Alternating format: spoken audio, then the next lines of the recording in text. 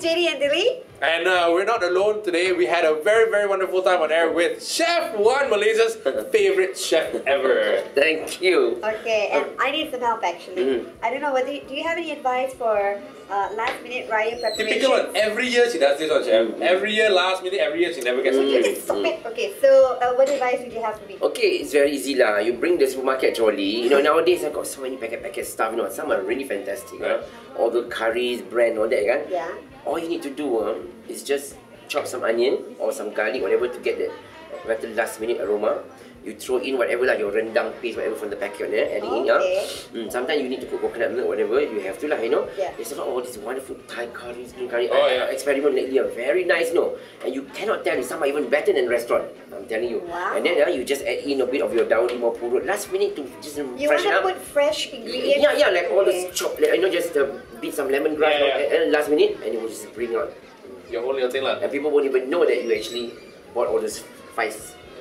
And I actually heard some people are actually trying to make their own lemang. Would you advise people to make their own lemang? It's not difficult. You know, my mother used to make, she used to wrap in banana leaf. And then gulung-gulung je like when kuih lopes like that. And then after that, they rebus. Then she take out. Then she will grill under salmon. It's not bad actually. What's your favorite place for lemang though? Normally, lemang I used to get around Gombak area. But nowadays in Tiara Ampang, right in front of my house. Wow, the guy lemang is not bad also. Really? Gombak because that whole stretch of road. But I try not to eat too much. Lemang 2-3 enough lah. Because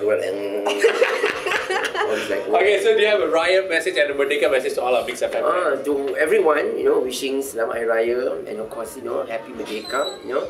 And since Merdeka fall on Hari Raya, isn't it? Wow, it's fantastic. So go celebrate, have fun time, and always remember, being Malaysian, always stay one, united together. It's all about being connected, yeah? One Malaysia. You want to sing Raya song? Yes, you don't know my voice. Come lah, Chef!